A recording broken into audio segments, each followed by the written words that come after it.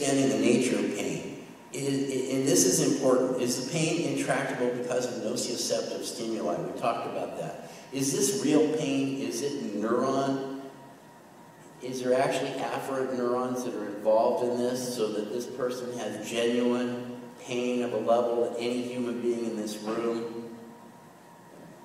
Yeah, it's going to fall around the curve. But say 90% of the human beings in this room would have a level 10 pain. Probably not. That's where we get confused. Everybody gets confused. Well, what kind of pain do you have? Well, I'm in really bad pain. What is really bad pain? I had really bad pain once when I had my prostate out after prostate cancer. I was sitting in bed and I got what's called a bladder spasm. And I sweated through my entire mattress in about 48 seconds. And I had no idea what was going on. That was the kind of pain where you could barely do anything. I could barely breathe. I thought I was going to die of a heart attack. I certainly couldn't have talked to anybody about it. The nurse came in and looked at me and said, "Stretch out." And I went, "Okay." It stretched out and it went away. But that was level 11 pain. So when people say they've got the most pain they've ever had, but you're looking at them and they're driving and they're falling asleep and they're doing things, that's not level 11 pain. Level 11 pain, you're like, you wish you were dead. It's beyond belief. Okay? So we have to deal with this, and that one of my friends actually gave this to the entire world. Have you all seen the little smiley faces with pain? That was created by a chiropractor who's a PhyDE, only a local PhyDE because of me. But he did that. He did the original article on it. He just gave it to the world. He did not go out and get a patent. He did not try to sell it. Lord knows he could have. But he just gave it, and everyone uses it today. We all got those little smiley faces and unhappy faces and more unhappy faces. But let me tell you, when you get up to the extreme pains, you don't need any faces to figure it out. You won't be able to do anything. So if you got someone who says they're in the extreme pain of their life and they're sleeping through the night, they're not in extreme pain. But you can't tell them that, but you got to know that. And you still have to deal with their pain. So what else happens with their pain? Is the pain central? Have the spinal cord, brainstem, limbic system, and cortex been recruited as reverberating pain circuits? What the heck does that mean? It means that if something starts to hurt, like I had a kidney stone with Malad about 2 months ago. We went somewhere and then I had to do another presentation. I started passing a kidney stone. Not a fun event really, but you can sleep if you're on heat. You know, after you're done with the dry heats and you get the right heat on you, you can sleep through that pain and take a little Aleve and Tylenol. You really don't need much more than that.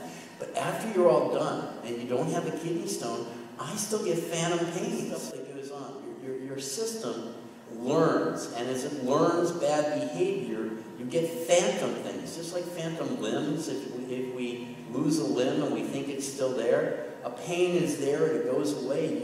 Your patients really do have problems with that pain and really do have phantom things that happen in their limbic system, their cortex, and reverberates throughout the various circuits of the brain. Is the pain compliant, suffering, as in depression and delusional pain? I'm not sure why they put the word compliant there, but that's the way they look at it. So to me, that's a different kind of pain. That's supratentorial pain. And when I was a young intern, we would always try to use fancy words to describe this that were derogatory to patients, which were wrong. We would say, oh, we need to get a porcelain level. We need to get a feather titer. See how big a turkey they are. See how big a crock they are. Because it wasn't their medical problem was creating their pain, which was wrong, because this can be real pain that needs to be treated and taken away. But you know, you're up 35 hours in a row and you're not thinking straight. When you say things later, you go, oops, I wish I hadn't said that. So that's where that comes up, and that's why especially when I'm talking to other physicians, I'll make a big deal that depression and delusional pain may not be physical and nociceptive as we know them, but they trigger those same reverberations in your brain, and they have all those same sequelae, and they cause all the reactions that we've talked about when people have those kinds of pain. And you still have to treat it. Some of those you need to treat differently than you would treat some of the physical pain, but they're very important. They're not unimportant. Which pain behavior occurring is the associated disability worse than the sensory pain itself? With pain behavior, right, okay. I said that wrong. With pain behavior occurring is the associated disability worse than the sensory pain itself. And that kind of leads from everything we've been talking about. That's part of what you have to figure out. And if it is worse, is it because of a psychiatric disorder? Is it because of a learned behavior? Is it a malingerer? Is it somebody getting secondary gain?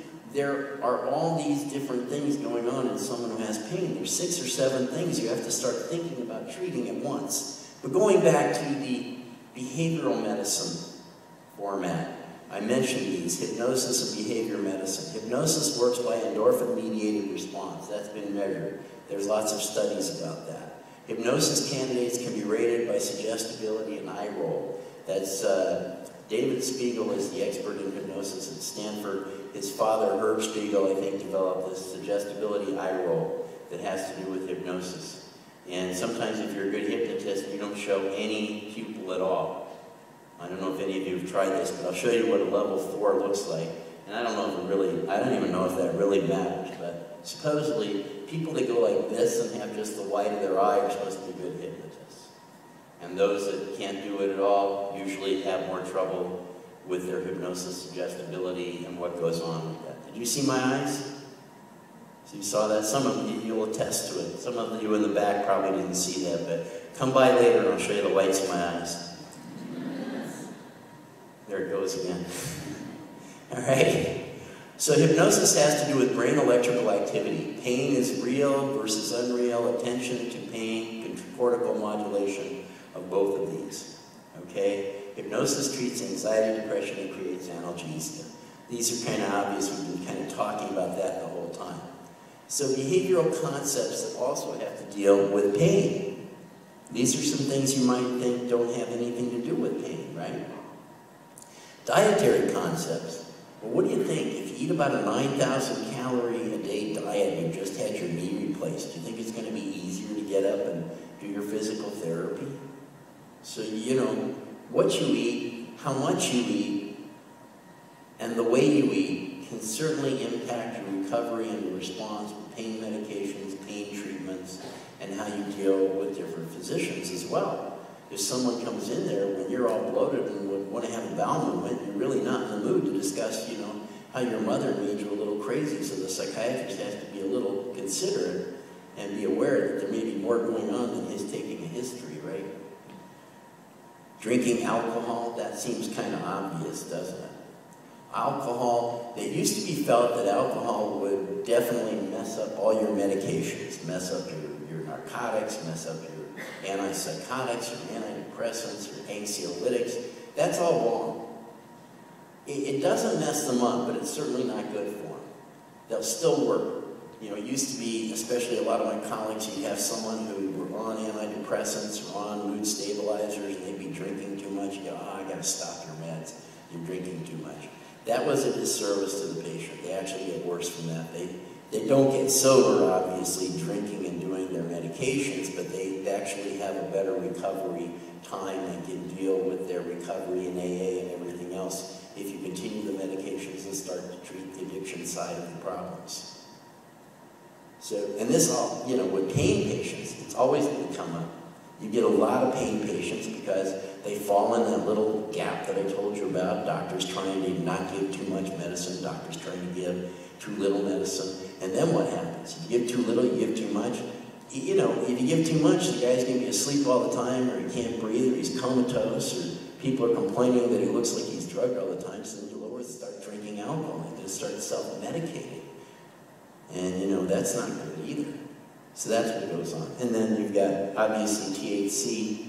THC has its spot just like a glass of wine does, but unfortunately, it falls in the same category. You can do too much marijuana. And then you get the same problems as too much alcohol, and then you become a marijuana addict. Thanks to your generation, we now have enough THC in a joint where people can actually become addicts very easily. That never happened when I was a kid. There was hardly any drug in that drug. But anyway, we've corrected that problem. So, and there's pre-existing factors. I mean, sometimes people come in and, yeah, they may have gotten a nail in their foot, but they were suicidally depressed before they got the nail in the foot. So, I mean, you know, doctor may think, yeah, I'd want to kill myself too if I got a nail in my foot, and miss the fact that this guy's got a psychotic depression, and give him medication and not treat him aptly and not watch him, and the guy will off himself. Because, you know, when you've already got a bad situation, what do you think is going to happen when something worse happens? You think it's going to make it better?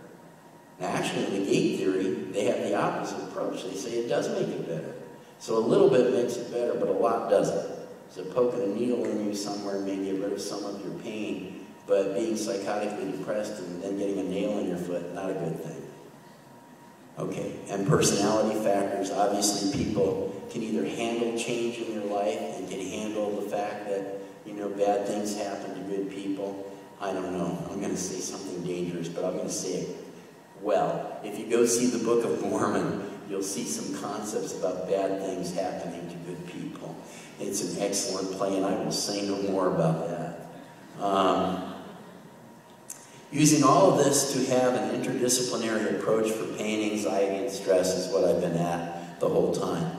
More behavioral concepts. I think I mentioned some of these. Add biofeedback, try relaxation training, exercise, cognitive therapy, assertion training, supportive therapy with doctors and family, all to create a more positive patient. My favorite way of dealing with most patients is called family focus. So the patient comes in, there's a pain problem. I'm seeing that, you know, a couple of people in their family, maybe their kids and their spouse, and we're all helping this person. So they can't slide around me as easily because their husband or their wife knows exactly what they're really about, and they'll nail them for me. I don't have to do it. So that makes my job easier. Then we can play good cop, bad cop, and I get to be the good cop. You know, and that can be helpful in terms of change and support of psychotherapy.